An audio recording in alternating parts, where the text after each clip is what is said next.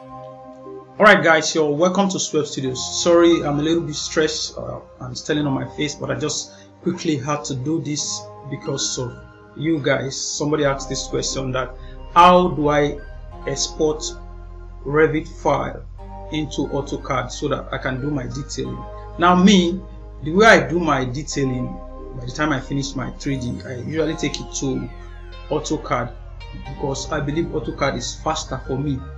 Some people make use of Revit, some people make use of Autocad to do their detailing, but to me, Revit is not fast to do detailing when it comes to 2D detailing, but it can give you perfect 3D, it can give you elevation very fast, you know, it can give you your floor plan very fast. But if you want to finish your working drawing, it is Autocad that is the master. So without wasting much of your time, let's dive into that.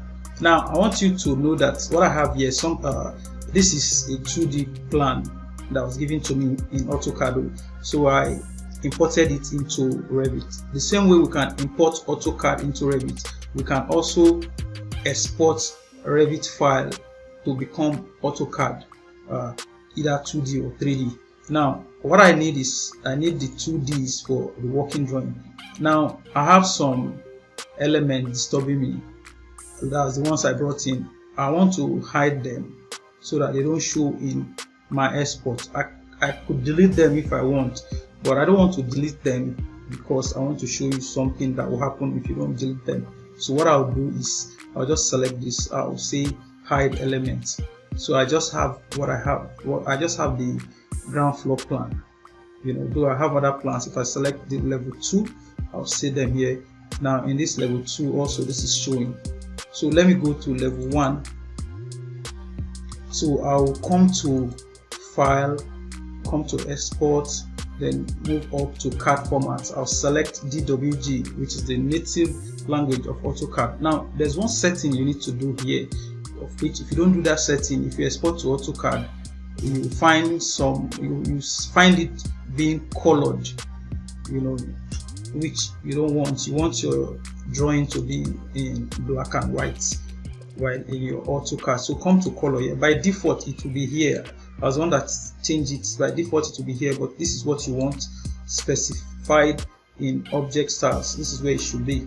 Okay, if you want it to give you in black and white, then you select this. If not, by the time you export it to Autocad and you are seeing different colors, you have issues trying to edit them because they will be in block, except you are very good Autocad. That's when you'll be able to edit them.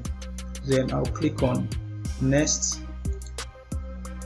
Now I'll just call it ground F for the purpose of lecture. Now another thing is, it's trying to save it for me. That's files of type. It's trying to save it as 2018 model. So depending on the version of Autocad you have, now I like to downgrade it to maybe 2007 or 2013, as the case may be. You know, in case I want to open it with Autocad 2007, so that I have access to it. Though I'm using 2017 and 2022. So now the next thing I'll do is I'll say okay. Now you see this information here is very important. What this information here is saying is, do you want to export? Do you want to leave what you have hidden? Do you want it to show while you export it? Now you say leave temporary hide isolate mode. You understand? So if you select this, that which you have hidden will not show in what you have exported. If not, if you select this first one, what you have hidden will still show in your 2D, that's in your DWG Autocad file. So I'll select this leave. Okay, so now it will boot and save. So I'll quickly come to Autocad, which I've already opened. I had to do it because I don't want to waste your time. Then I'll say open file. I'll quickly go to where I saved it, so you can see ground F. So I'll just open it. So what I have is just my ground floor plan. Now, because the reason why I'm having this hash here is because I actually did the floor. Let me show you here.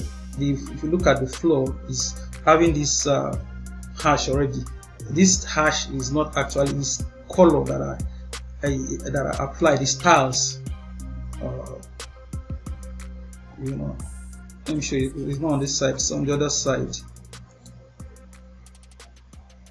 So it was the tiles that I applied. If you look at this very well, it was the tiles that I applied on the ground floor. So that's why you're having it. So I don't need it here. I'm just going to select and erase. So in AutoCAD, you can now start applying your different dimension. Then you create your title block. All these I have in other videos that I've created. So that's how to export your work from Revit into AutoCAD. Then you start your working drawing. Alright guys, I'll see you in the next class. My name is King James. You're welcome to Swear Homes.